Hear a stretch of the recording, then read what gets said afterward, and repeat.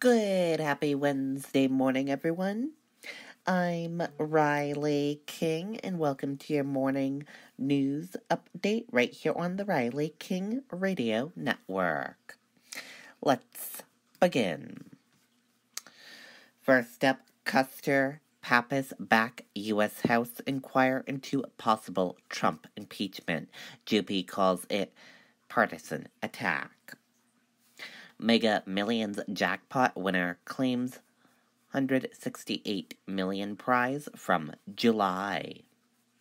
Couple charged after domestic incident in Concord. 3 vehicle crash reported on Loudoun Road.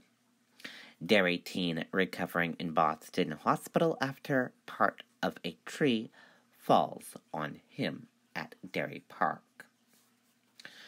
Groups come together in Manchester, propose a program to curb teen vaping. Manchester homeless shelter changes some services as number seeking help grows.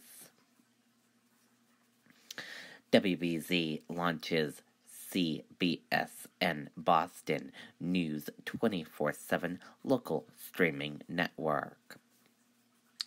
U.S. features point to a higher open on Wall Street.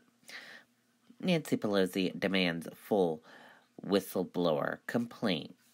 And that does it for your morning news update right here on the Riley King Radio Network. I hope you all have a great rest of your day, and I'll see you back here later on today for another news update.